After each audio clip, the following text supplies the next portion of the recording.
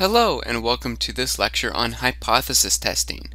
After this lecture, students will be able to describe the assumptions of statistical hypothesis testing, define and apply the components in hypothesis testing, explain what it means to reject or fail to reject the null hypothesis, finally calculate and determine the significance of t-test and z-test statistics.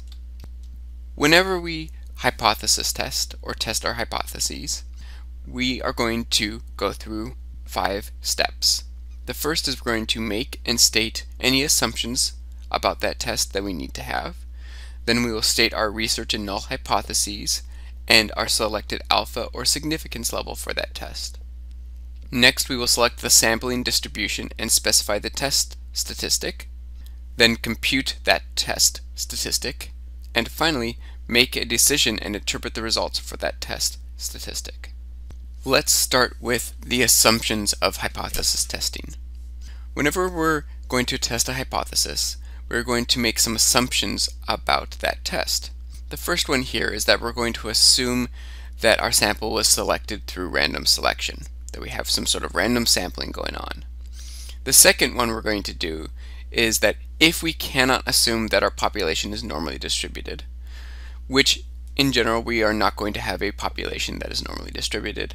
However, we can assume that if our sample is large enough, n is over 50 or our number of cases is over 50, that our sampling distribution of the mean and/or proportion will begin to approximate normal. What this means is that based on the central limit theorem, as long as our sample size is large enough, then we don't have to worry about the fact that our population isn't normally distributed because our sampling distribution will be normally distributed. Our next assumption is if our dependent variable is interval or ratio, our hypothesis is going to be about means. However, if our dependent variable is nominal and/or ordinal, our hypothesis is going to be about proportions or percentages. Our next step is to state our research hypotheses. The research hypothesis is going to be reflecting the substantive hypothesis. It is our prediction. It is always going to be expressed in terms of the population parameter, but its specific form varies from test to test. For t-test and z-test, we express this as a difference.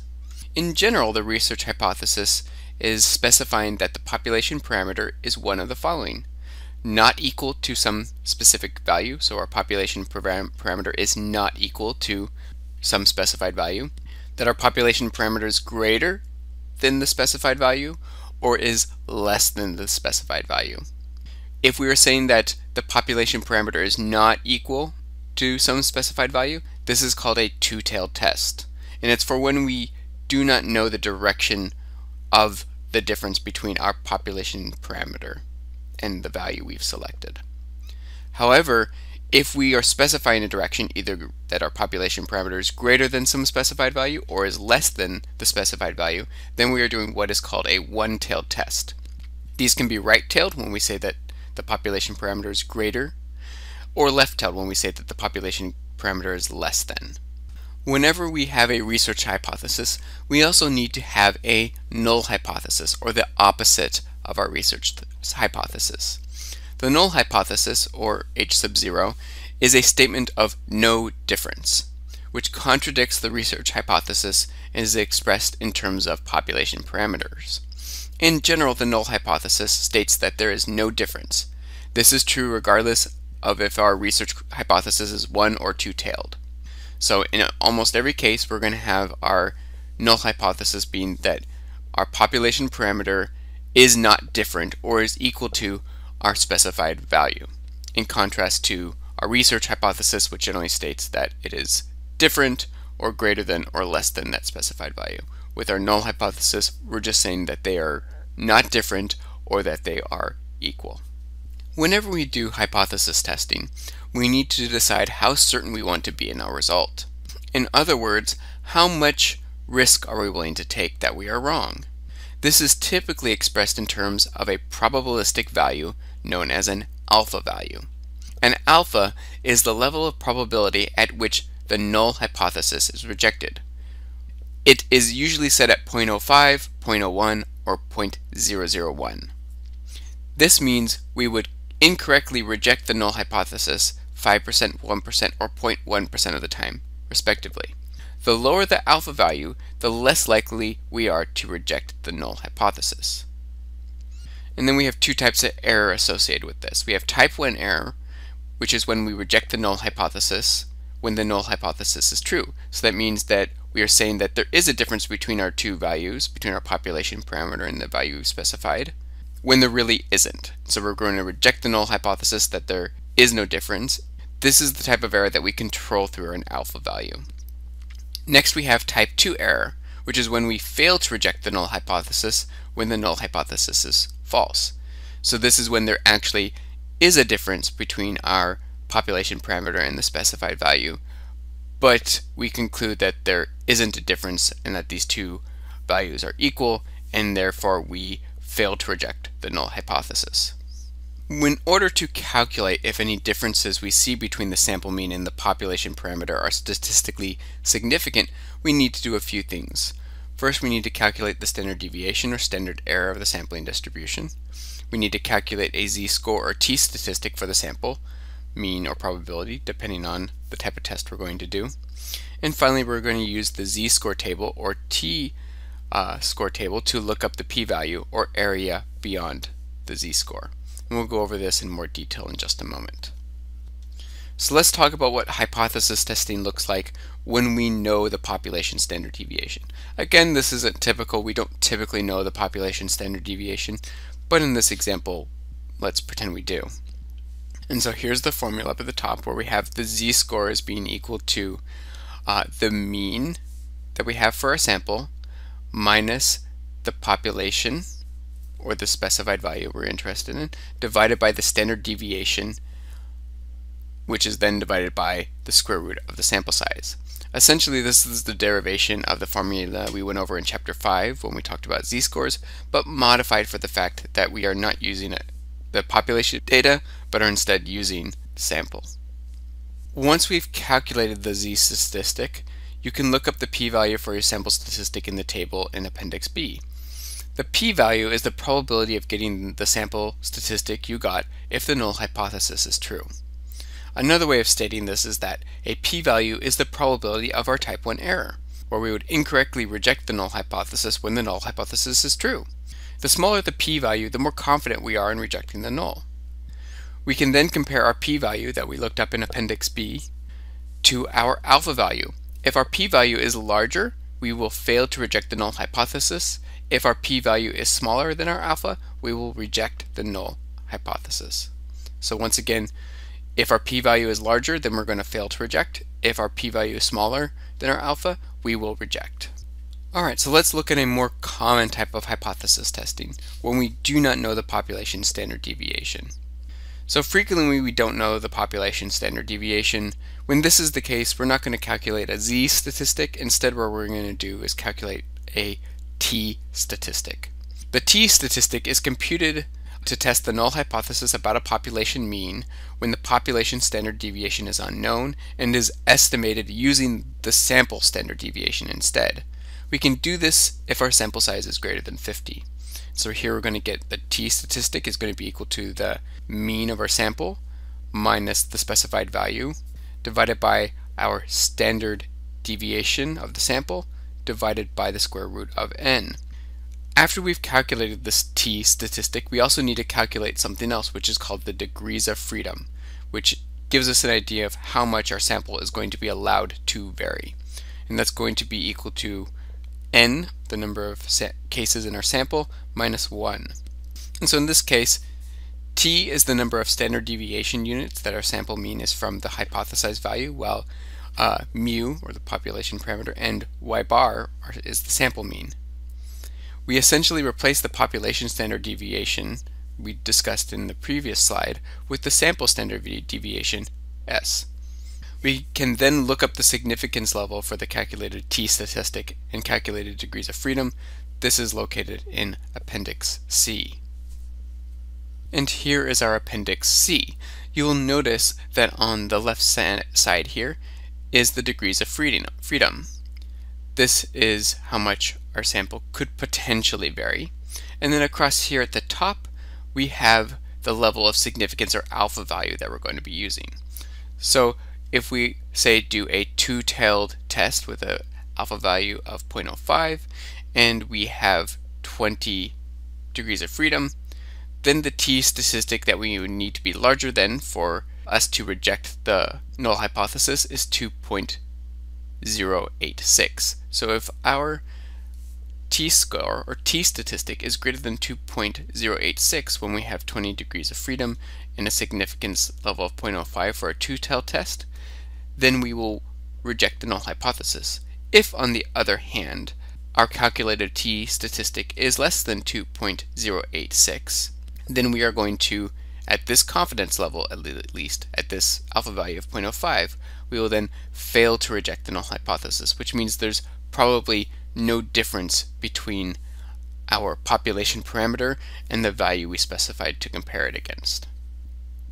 Alright, so far we've talked about how we can compare our sample to a specified value to see if our population parameter is greater or different or less than some specified value. However, what if we want to compare two populations using two different samples? Then we're going to have a little bit different of a calculation. First, our assumptions. We are going to argue that we have independent samples, which means they are selected independently from each other, with both samples having more than 50 cases. We're also assuming, again, interval and ratio level data, and that the population variances are equal, or at least very close. Second, our null hypothesis is going to be that these samples are equal, and our research hypothesis can be not equal, greater, or less. Finally, we have a lot of estimation to do whenever we are using two samples, which means we're going to have larger margins of error, and we're going to have to do a different set of calculations in order to calculate what is called the pooled standard deviations. Let's talk about how to calculate the t-statistic here when we're comparing two samples. The first thing we're going to need to do is calculate the pooled standard error, which is standard area of the mean of our first sample minus the mean of our second sample here. And that's going to be equal to this formula here, which I'm not going to read out loud. What I will say is that n sub 1 is the number of cases in our first sample, while s sub 1 is the standard deviation for our first sample, while n sub 2 is the number of cases in our second sample, and you guessed it, s sub 2 is the standard deviation for our second sample. From that, we're going to plug this into the bottom of our t-statistic calculation so that we have the mean of our first sample minus the mean of our second sample divided by this standard error, or this pooled standard error here. Finally, we're going to need to calculate the degrees of freedom for both of these samples combined, and so we're going to add the number of cases in our first sample plus the number of cases in our second sample and subtract 2 because we have two different samples. Finally, we can use this information, our t-statistic and our degrees of freedom, to look up the t-critical value in Appendix C to see if our t-statistic is significant or greater than that t-critical value. Alright, so far we've talked about hypothesis testing with means, comparing mean to a specified value or comparing two means. Let's talk about hypothesis testing with proportions. A lot of the same assumptions are going to apply. We have independent samples with an n of greater than 50, but our level of measurement here is going to be nominal or ordinal, some sort of categorical measure. We're then going to state our hypotheses, which again are going to be very similar, that the proportions are equal for the null hypothesis, or that the proportions are not equal or greater than or less than, but the calculations are going to be a little different. We're going to be calculating z-scores again. And so our formula for that z-statistic is going to be equal to the proportion from our sample 1 minus the proportion from our second sample divided by the pooled standard error of the proportions, which is calculated here. Very similar to how we calculated the standard error for our two means in the previous example. Again, where p sub 1 is the proportion for our first sample, p sub 2 is the proportion for our second sample, and n sub 1 is the number of cases for our first sample, and n sub 2 is the number of cases for our second sample. Next, we are going to compare our test statistic, or z-score here, with our table in Appendix B to see if we have a statistical significant result, right? Comparing it to our alpha. All right, so what does this look like in an actual example? So let's look at this first example. In this first example, we have a sample of 250 white women who work full-time. We found that their mean earnings were $45,000 a year with a standard deviation of 20,000. We know from census data that the mean earnings for all women, regardless of race, who work full-time is $40,000 with an unknown standard deviation. We want to know if our sample of white women is higher than the population. So again, here we have some population information, that $40,000 for all women working full-time, but we don't know the population standard deviation. So what we want to know is, does the population of white women make more than the population of women overall? And so we have some assumptions we're going to make. We're going to assume that the 250 white women were randomly selected, were randomly sampled. We can see that our N is greater than 50. We have 250 cases. And we are indeed working with interval or ratio level measurement because we're looking at income or dollars. And so next we're going to state our hypotheses and alpha. Our alpha will be 0.05. That's a pretty typical alpha. It's moderately conservative but not very conservative. And what we're saying here is that there's a 5% chance that we are incorrect, that these white women make more than women overall. And then we're going to state our research and null hypotheses. Our research hypothesis is that the population for white women will have a higher mean earnings than the population of women overall. And that's going to be written as H sub 1 is going to be the population of white women is going to earn greater than $40,000 per year. Our null hypothesis is that the population of white women will not have a statistically significant difference in mean earnings from that of women overall. And so our population of white women will make around $40,000. Next, we're going to talk about which sort of sampling distribution we're going to be using. And because we do not know the population standard deviation, we know that we're going to be using a t distribution, which means we're going to be working with a t statistic. That means we're going to need to compute a t statistic. So here's our formula. We have t is going to equal to our sample mean minus that specified value, again 40,000 in this example, divided by our standard deviation divided by the square root of our number of cases. And so we end up with $45,000 minus $40,000. So our sample mean minus the specified value we selected earlier, divided by our standard deviation of $20,000 divided by the square root of 250. And that leaves us with $5,000, again this difference here, divided by 20,000 divided by 15.81, which, after we do all our calculations, leaves us with a t statistic of 3.95. Next, we're going to calculate our degrees of freedom, which is n minus 1, 250 minus 1 equals 249.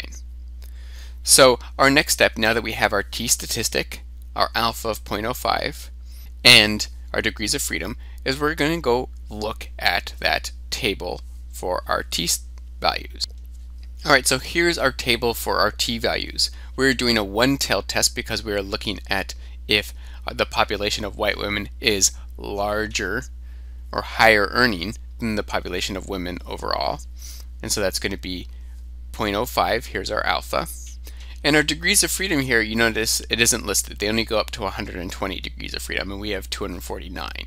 And so we're going to use this infinite degrees of freedom here, which is 1.645. And what we want to know is if our t statistic that we calculated earlier, 3.95, is larger than this t critical value here of 1.645, which indeed it is. And so we conclude that we are going to reject our null hypothesis that there's no difference between this population of white women and the population overall, and conclude that there is a difference and that white women do make more than the population of women overall at a 0.05 level. So again, we have computed our test statistic, calculated our degrees of freedom, and we have an alpha of 0.05. Since we are doing a one-tailed test, the t-critical value in our table, that way we just showed, is 1.645. Since this value is smaller than our calculated t-statistic of 3.95, we will reject the null hypothesis and conclude that white women, on average, make more money than the population of all women at the 0.05 significance level. Finally, let's look at an example where we're comparing two sample proportions. So in this example, we're looking at the proportion of first-generation Hispanic Americans to earn a college degree is 0.15. The proportion of second-generation Hispanic Americans to earn a college degree is 0.2.